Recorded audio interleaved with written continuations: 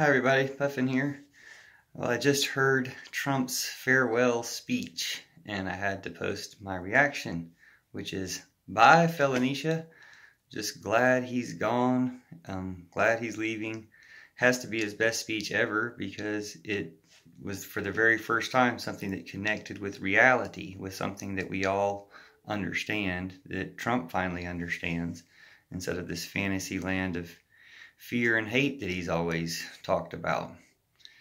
And that thing is the important fact that he's leaving. He seems to finally accept that he's leaving and be planning to leave. So that's good news and nice to not have a lot of suspense over whether they're going to drag him out or something like that. Like he's actually going to plan to leave tomorrow morning is what I've heard.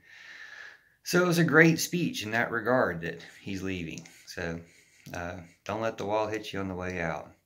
But I'm so glad he's done. I'm so glad for that part of the speech.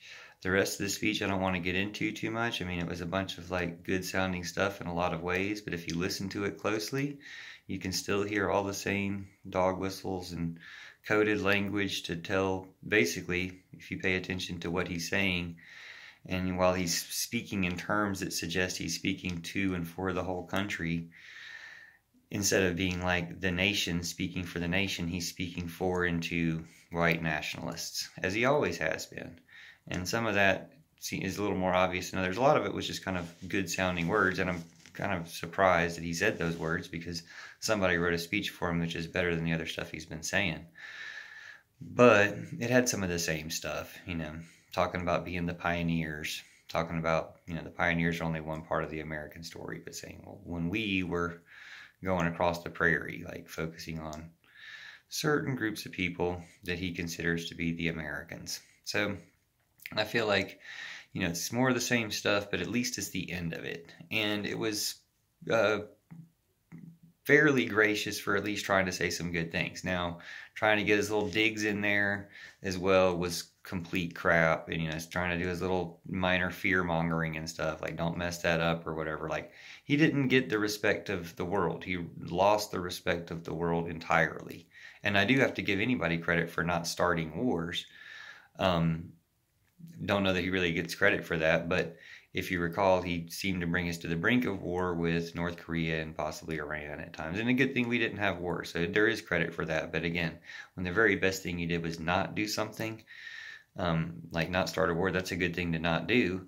But what did he do? He kept Harriet Tubman off the $20 bill. He, did a lot of racist stuff is what he did, and a lot of fascist stuff.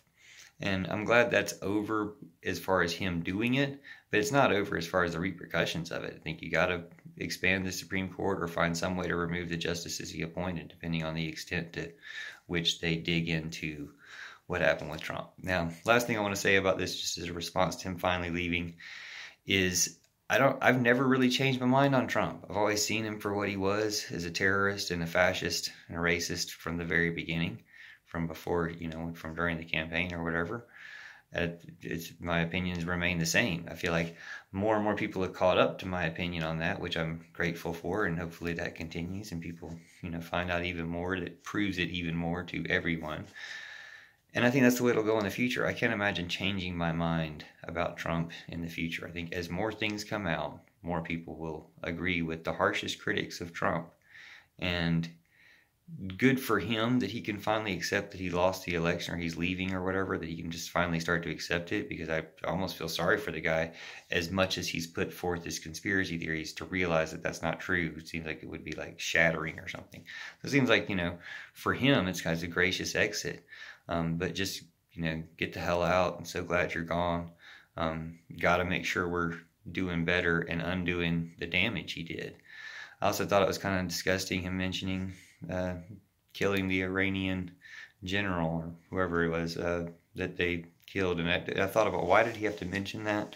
In a way, it was maybe part of some other stuff. And then I was thinking about what I would say about it. I realized, because Osama bin Laden was killed during the Obama administration. Trump's always trying to outdo Obama in some way. Same with the NAFTA deal. I don't think that the trade deal Trump got is significantly different than NAFTA, but because he renegotiated it and undid something that I guess Bill Clinton did or something. But he has to, be that way. act like he did something. The things he did do are mostly terrible as far as I can tell.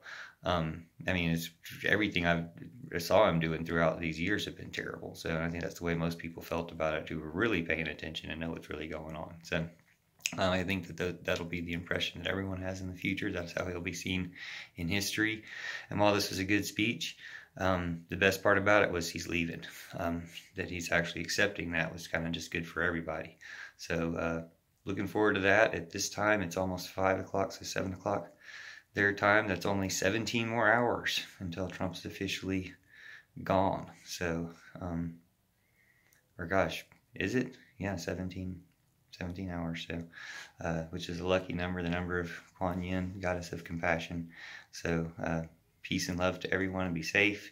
And hopefully we'll have these last 17 hours be safe, and even safer times after that, as we all move forward together into a new non-fascist or anti-fascist era, because we don't have to just be less fascist. We have to go in the opposite direction to get good things done, because we've done a lot of damage. But this is a good turning point. So thanks for watching. Stay tuned.